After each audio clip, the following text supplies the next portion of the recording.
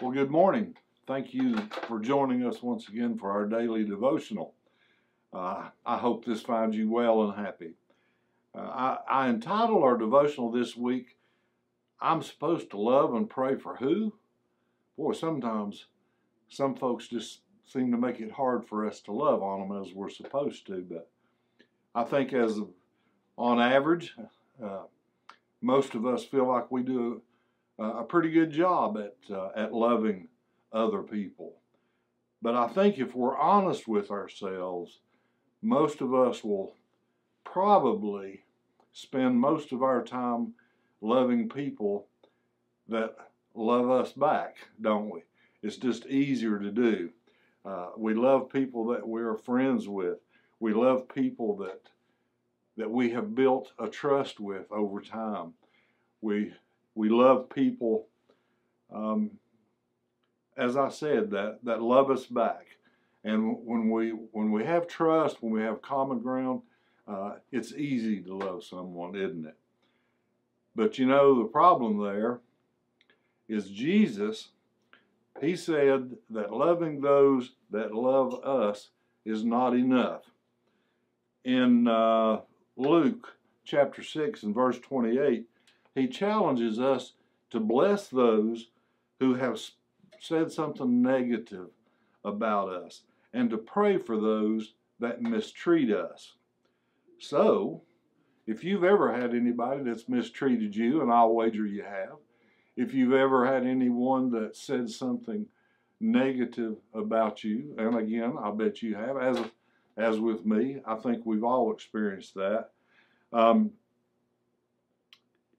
then you know how hard it can be to love someone that has mistreated you or said something ugly, said something that they shouldn't have said about you.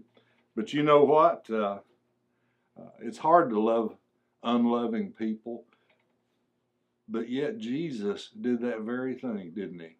When we were at our very worst, he still loved and cared about us. So, what do you do when you find someone that has mistreated or said something bad, and there's maybe hurt feelings or hard feelings there, and you find it hard to love that person? You find it hard to bless those that mistreat you. What do?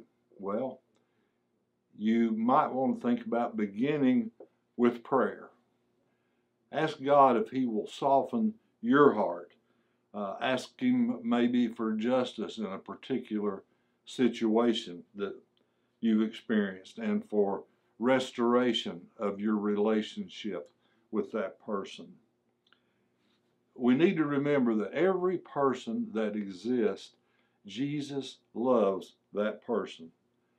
And when we take steps to move toward that person to reconcile or repair that situation with someone that is unloving, so to speak, we're showing the love of Jesus to someone that really needs to see that.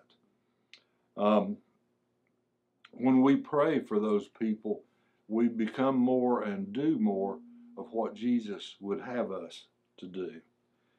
I mentioned earlier from Luke chapter 6, verse 27 and 28, and I'll share that with you. Jesus said, "But to you who are listening, I say, love your enemies, do good to those who hate you, bless those who curse you, pray for those who mistreat you."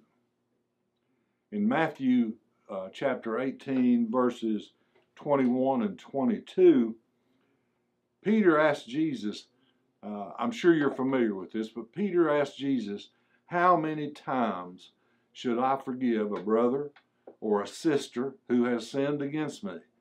Someone who's hurt me, said something ugly, they've mistreated me. How many times should I forgive that person? Should I forgive them 7 times? That was the question he asked. Well, Jesus said, I tell you, not 7 times should you forgive them, but 7 times 70 times you should forgive them. That's a lot, isn't it? And I know from personal experience, and maybe you do too, I know that sometimes it is very difficult and it poses a challenge for us, or for most of us anyway. So, what are we to do in that situation to help us love others? Well, I would suggest that right now you take just a few minutes and you pray. Ask God to help you grow in your love and concern toward other people. If there's someone that has hurt you, uh, ask God to begin healing your heart. Say a prayer for that person as well. Ask God to help them and to make a way for their heart to be softened as well. To make a way, to open a door, to make a path that you can reconcile with that person, and it'll make it a lot easier to love them. And finally, don't forget to thank Jesus for loving each of us, even when we were unloving and at our very worst. He loved us. So share the love with someone today. Ask God to heal your heart and the other person, to make a bridge that you might have reconciliation in your relationship. Hope there was a little something in here that meant something to you. Hope your day is good. Again, I thank you for joining us for our daily devotion, and Lord willing, I'll look forward to seeing you next time. Thank you.